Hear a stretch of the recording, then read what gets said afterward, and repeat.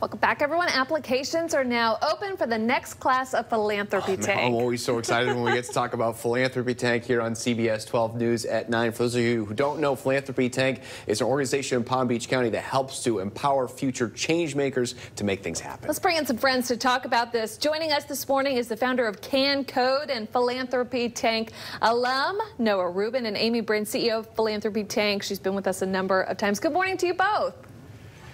Good morning. Thanks for having us again. We are glad to have you. I want to start with you, Noah. You were a year three the Philanthropy Tank finalist with your program CanCode. Tell us about the program that got you this recognition and where it stands now.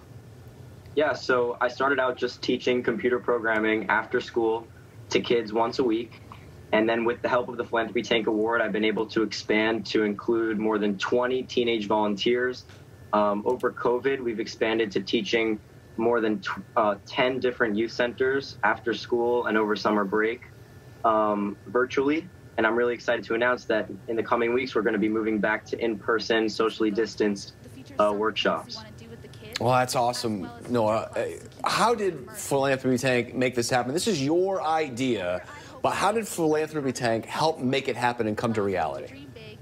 Philanthropy Tank was a huge part of my success because not only do they give you funding, I was awarded $15,000, which is a huge amount of money to start up a nonprofit here in South Florida, but also they give you mentorship. So I was hooked up with two great mentors, Mr. John Scarpa and Miss Mary Ellen Gore, both amazing people. And I also got to go to lots of Philanthropy Tank workshops run by Amy and lots of other community leaders where they teach about budgeting, social media marketing, networking, how to talk with adults, how to work with teens, how to manage a business or a nonprofit.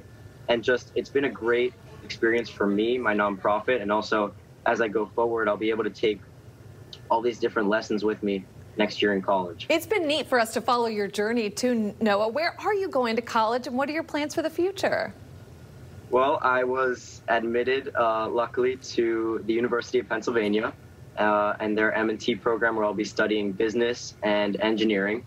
So I'm really excited to continue to put my two passions together and continue to make social impact and change while I'm up there.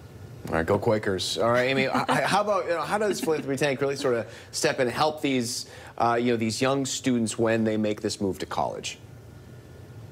Well, just as Noah had mentioned, I think, not only are we teaching about professional skills to get these nonprofits launched, we're also working with them on personal development and things that will always go with them anywhere they go in life.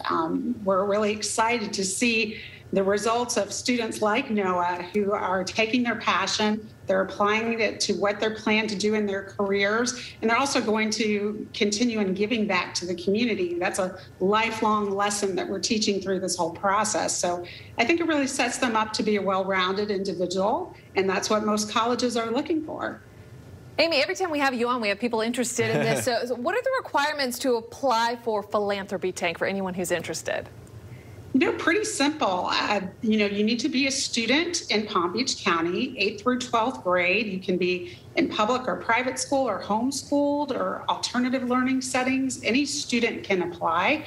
And we have application workshops happening over the summer. So even if you just have an idea, you're really not sure what to do with it, you can come to our workshop.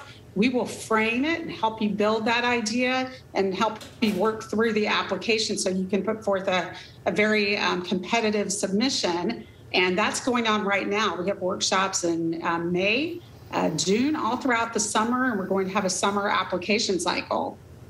Well, we love seeing success stories like Noah come here on CBS 12 News at 9. But Amy, make sure you bring the finalists. We like seeing the ones working on the next group as well. So thank you so much for joining us. Well, thank you. Bye to you both. We'll see you soon.